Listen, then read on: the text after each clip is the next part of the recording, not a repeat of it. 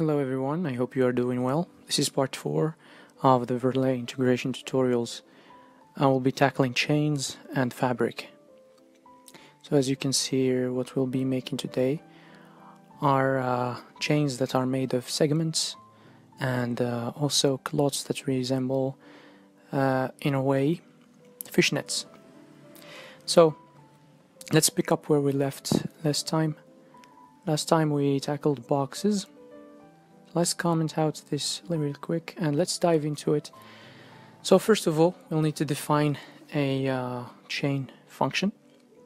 This function will take an x, a y, and this time we need a segment length and a number of segments or a number of points for arguments. We also need to add the radius and thickness and color, same for the box texture or structure, sorry. So keep in mind that the thickness, color arguments are added here just in case we wanted to expand on these functions later on. So first of all, let's define the points list. This list will contain points that basically we need these points to be separated by length of seg lengths, segs L, segs underscore L, which in this case is 10. So here, for example, what I'm doing is I'm adding I times seg L for every I in range of number of segments. So basically it will create consecutive points that will be separated by segs underscore L in their x coordinates. Second, we'll need to create joints list. So basically it will just be the indexes of each two consecutive points. So I and I plus 1 for I in range of len of points minus 1. Really simple here.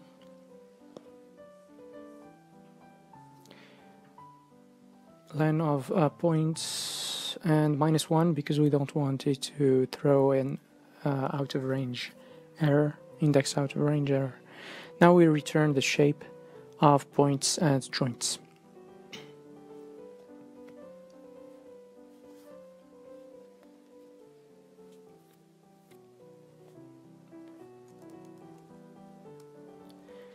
Okay, so now let's define a shape. Let's do equal chain, and let's just, for example, let's say we want 100 segments.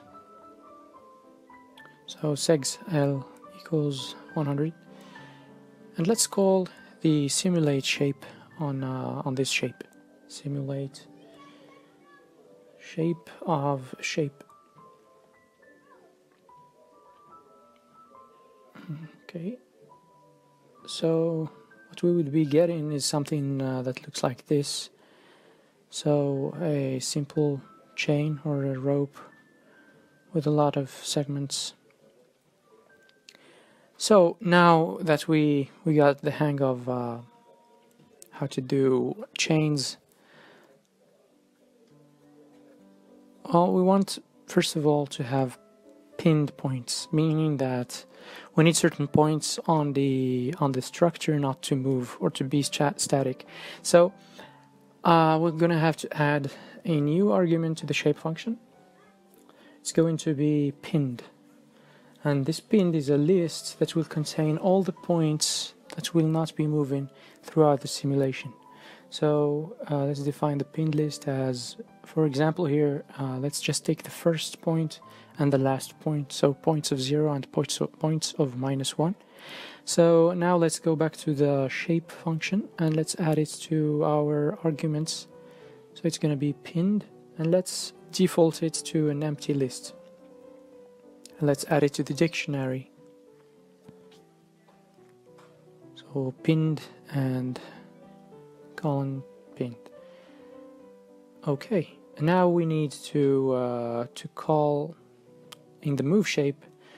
We need the points. We need to move only the points that are not pinned, meaning that we'll do, if not P in shape of pinned, then we would move P, otherwise we wouldn't move it. So basically that's it. And keep in mind now that we need to adjust the constraint shape function, because otherwise it won't work. So I went ahead and deleted the update calls here, and I defined two variables, P1 and P2, for the points. So P1 is the first point of the joint, P2 is the second one. And here we're going to have three cases.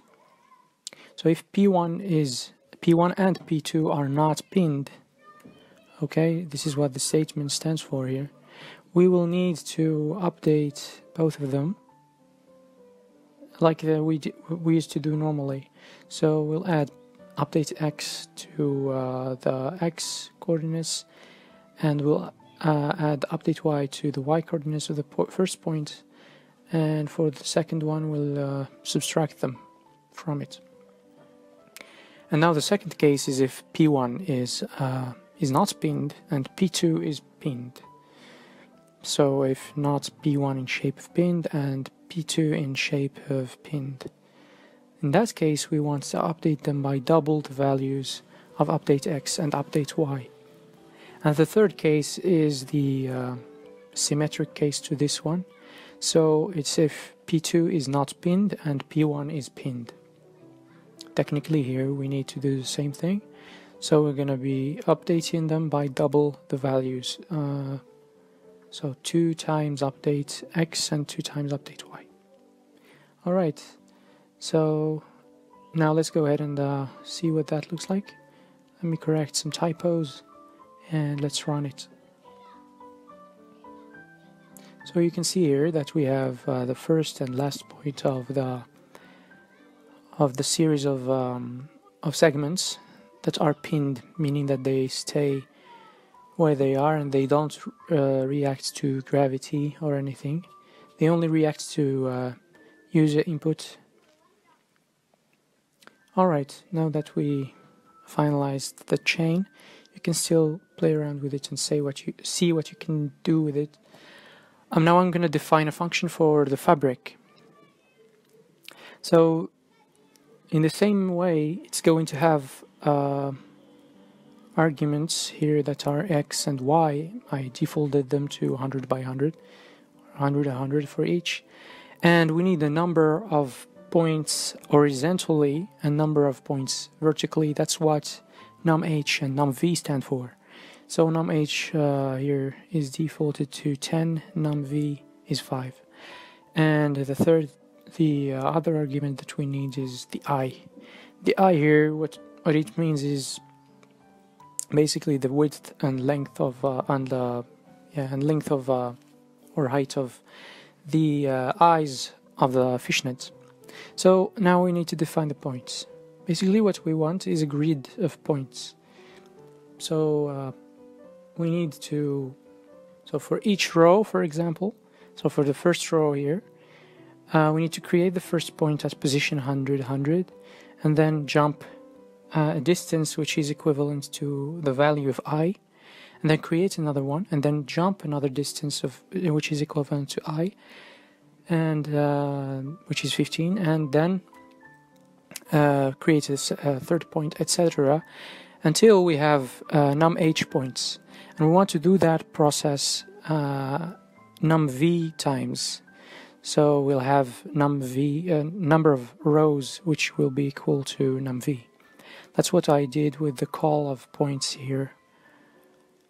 So the next thing is we want to define joints. So the joints will be comprised of two separate lists, which we'll be joining afterwards. The first one is consecutive points, except for the last point of each row. It won't have a successor. So you should imagine them as horizontal links between the points. And so the condition to avoid having the point at the end of each line or each row connect with the first point of the row that comes after it is by having I modulo num h different than num h minus 1. Okay, so now we need the second part of the joints list, which will be basically I and I plus num h. So we'll be taking or defining a joint between I and I plus num h, and then jumping to 1, for example, first point, and then first point plus num h. So let me just define the pinned points as being the 0, middle, and last point. Okay, so this is what we need to be imagining about the points here and the joints between them. This is what we created. Let me just here the call for the loops, because apparently I had them reversed. So I need to call the for j loop first and then for I loop. So basically this is what we get after running the function, the simulate function on this shape. So this will be it for this video. Thank you so much for watching. I hope this series of videos was instructive or helpful in any way possible. Thank you.